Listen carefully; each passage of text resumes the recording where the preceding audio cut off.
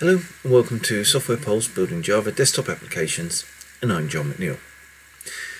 In this video we're going to take another look at adding logging to your application.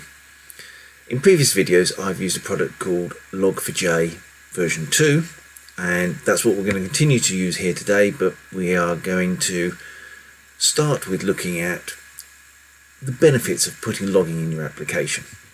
So what I have here is my jar file that I've exported, which we'll take a look at how the code that goes in there in a while. I've got some external libraries, these two, which are my Log4J2 libraries. You'll see they're version 2.10.0 is the version I'm using. If you've got Log4J, which is 1 point something or other, they're version 1 and they're not compatible. So you can't use, you have to change your code if you're going to use version 1 or version 2. Version 2 obviously is the later version, more modern version, although I'm not sure how modern the version I'm using is. But anyway, that's something to watch out for. There's a lot of confusion. People aren't always clear about whether they're using version 1 or version 2, so if you're looking for any help or things like that, make sure you're looking at help for the version you're actually using. So that's what's in our library. In our resources file we have got a Log4J properties file, and this allows us to configure what gets logged when our application runs, and we'll come back and take a look at that in a second. Yeah, so what we're going to do to run this application is we're going to open up a command prompt, because this is a basic command line application. There's nothing special about it. It consists of two classes. One class has the main method in, and in that main method we create an object of the other type of class, and then we exit. But we'll take a look at that more in a minute. Let's just run our application. So I'm going to call my Java command, my Java executable. I'm using Java OpenJDK11. I'm passing it the jar parameter, then the name of the jar file. I don't need to do anything else. Everything else is taken care of for me, so I'll just press that. And you'll see that I've got this message here with some error. And then I've got the start of our application, another object, the end of our application, which are just system out prompts. But what we have now got here is we've got a new file added to the bottom here called logs.log. And if we open that up and take a look at it, we'll see that we've got the same line as we had on our command prompt there, because I've configured my logging properties file to say that log to the console and log to this file here. So there we are. That's just a simple error message log file I've put out to my log file. Now, the reason why you'd want to do any of this is because obviously you don't want to log lots of information when the application's out in the field. Bearing in mind we're talking about desktop applications, so they're packaged up and they're deployed onto people's machines, and once they're on people's machines you have no visibility about what's going on. So if somebody should encounter a problem, what you can do is you can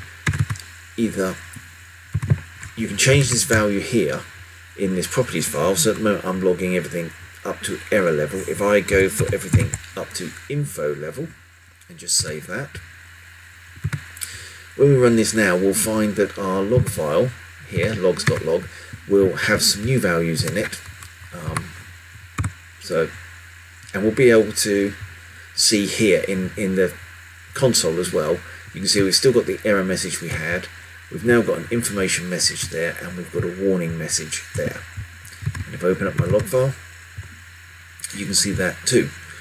So what you can do is, by introducing logging into your application, you've got the ability to be able to capture what path the user's taken through your code base when they encounter a problem. So they can increase the logging level, run the application. When they see the problem, they can stop. They can then send you the log file, and you can be able to you'll get an insight into what was going on in the application at the time, providing of course that you put logging messages in that are meaningful and give you that sort of information. So that's one of the reasons why I use logging, and why you may want to use logging if you're building an application where you don't necessarily have visibility on what the user is doing. So and there are many products out there. I am using Log4J2, but there are many different products out there. You know, if you want to use logging, then maybe you want to take a look at using one of those logging problems to achieve what I've demonstrated here. So with that out of the way, let us go and take a look at the code.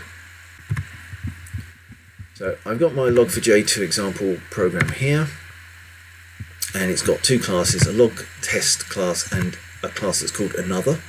So the log test class simply has a main method.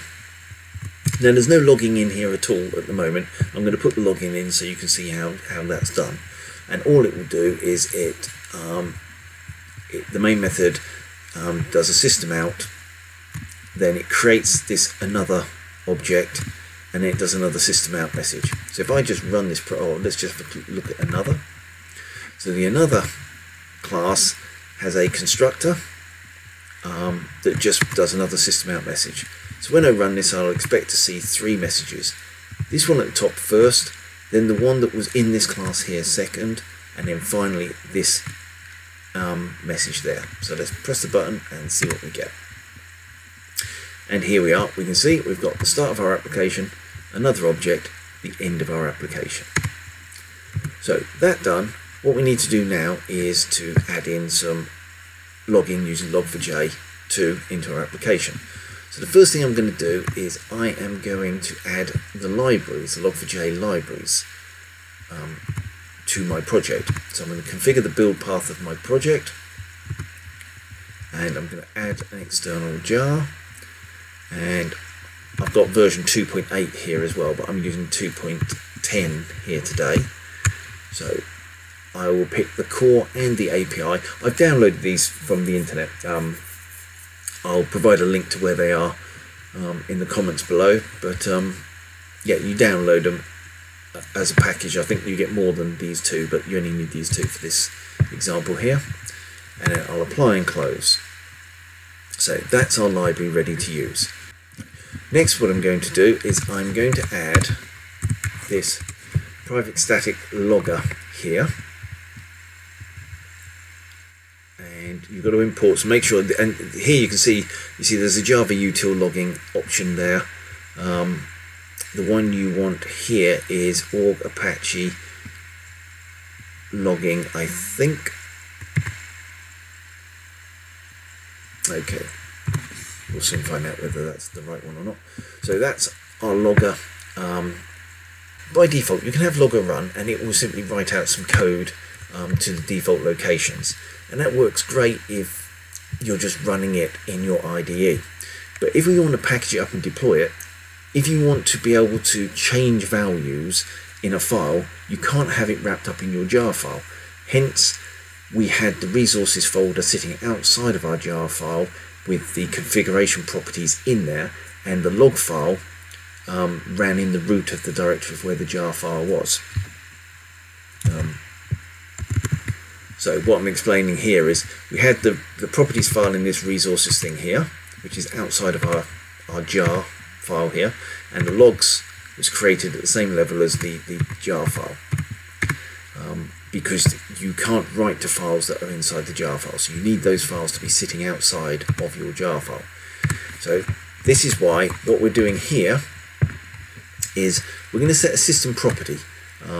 If you set a system property log4j.configuration file, when log4j is getting a logger, it will look for a configuration file in wherever you specify this, whatever location you specify. And I've specified resources /log4j.2 properties.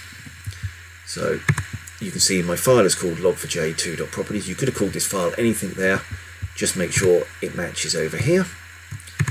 So that then when we call our log manager, let me just import that log manager there, and get logger, we will get the logger, we will set this variable to an instance of this logger, and it will use the properties as defined over here.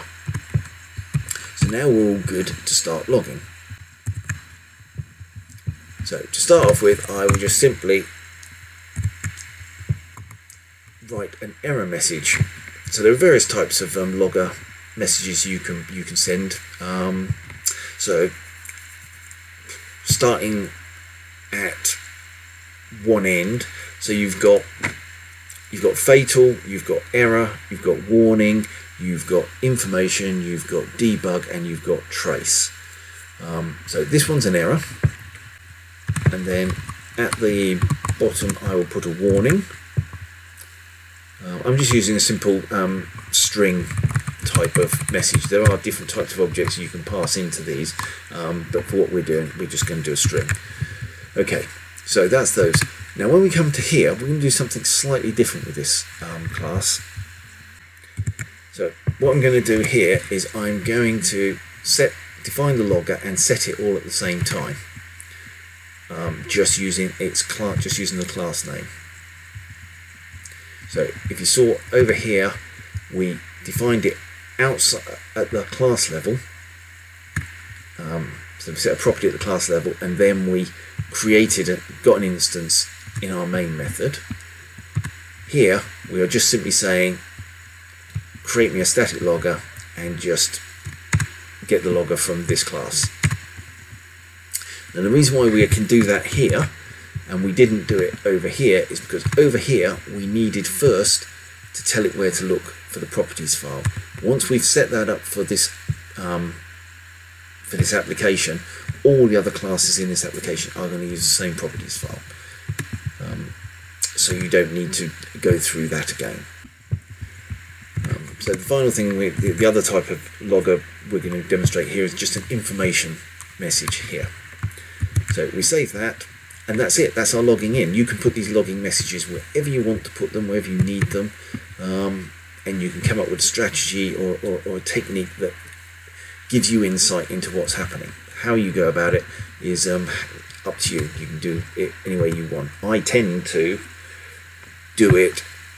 have an information message when I enter a method and when I exit a method, just so I can trace which methods the code has run through. That's just what I do. I mean, you can do whatever you want. So press run, and right, by default Log4j will always put errors messages out to the console if there is no configuration file found. Now whilst we specified a configuration file here, what I haven't done is in my resources file, my properties file, sorry, is empty. So I've put all of this in for my properties file. I'm not going to go through what each one of these lines explains. This is more about how you would use the product. I think the earlier video about Log4j, I tried to explain some of these settings. I guess the key things is it's a rolling file. It will change its file every so many minutes, every 5 minutes it will create a new log file, and if the size gets over 1 megabyte it will create a new log file. It will log everything at info level or more severe, and it will log everything that is in the package software. So my two applications are in software.app and software.app-util. So both of those are in the software package. I could even go software.app and I would still get the same result. So now if I run it, let me just go over here and press F5 to refresh this project.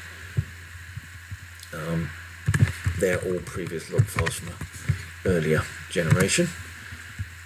So let's just come back, press F5 there. So now when I run this, I expect the console to give me more information. There we are, we've got the error message, we've got the information message, and we've got the warning message in amongst our standard out messages. And if we go over to here and press F5 again to refresh my project, you'll see I've generated my logs.log code, and in there are my 3 error messages.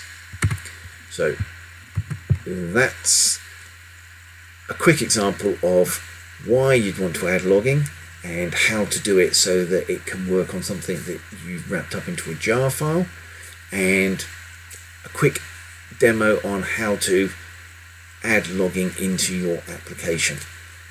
You can just now add it for every class you build. You just do the same thing, and then you call logging messages wherever you need. So hopefully that has given you an insight into how to do it, and it's straightforward. This has been Software Pulse, building Java desktop applications, and I'm John McNeil.